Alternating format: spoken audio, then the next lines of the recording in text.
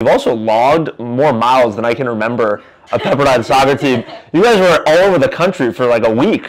It was wild. How's that impacted the year? Oh yeah, it feels great just playing at home finally, because I think it was 2 weeks ago that we were out traveling the whole country for 2 games. But I would say I thought it was really fun. I had a great time with all the girls, and just being able to be in 2 different new states I've never been to. I thought it was so fun.